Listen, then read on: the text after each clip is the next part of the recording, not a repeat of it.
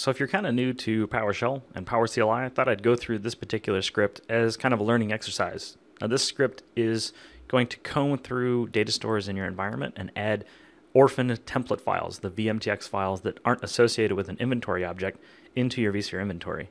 You'll see the first thing is that we have a requires version 2. So we require PowerShell version 2 or better, which pretty much everybody should have.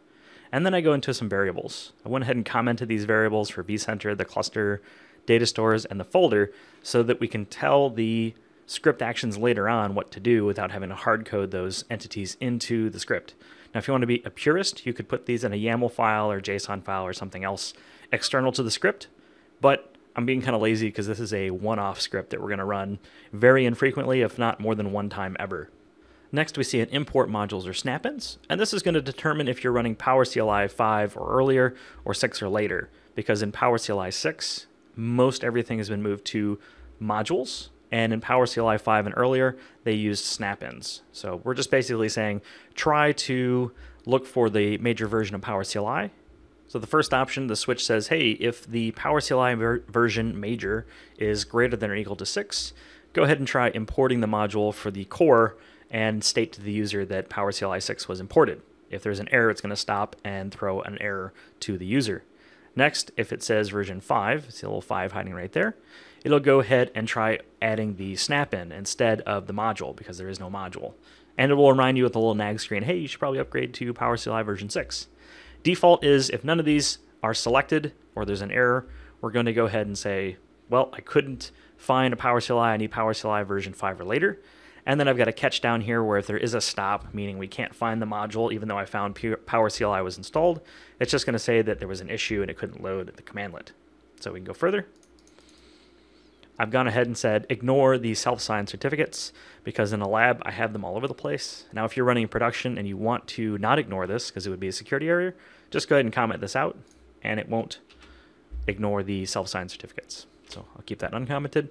And then last, we're going to try connecting to the vCenter server using the connect VI server commandlet. And if that has an error, if the stop occurs, it'll go ahead and catch it and say I could not connect to vCenter, and then you get to troubleshoot that yourself.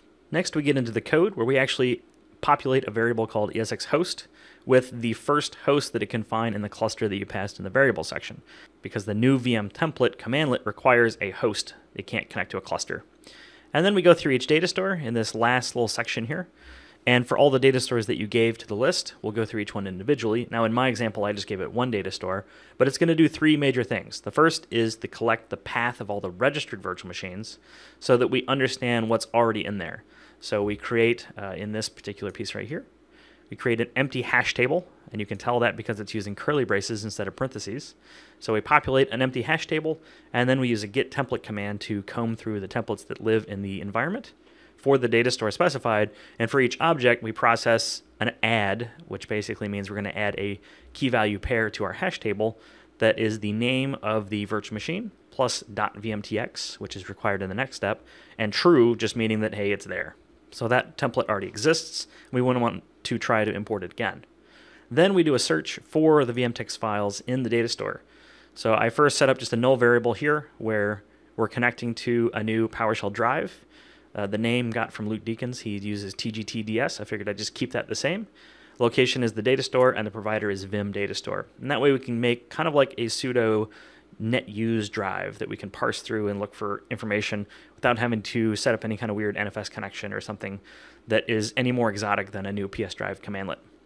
We're then going to search for all the unregistered VMTX files. So it's going to set this variable here as an array because we're using the @ parentheses.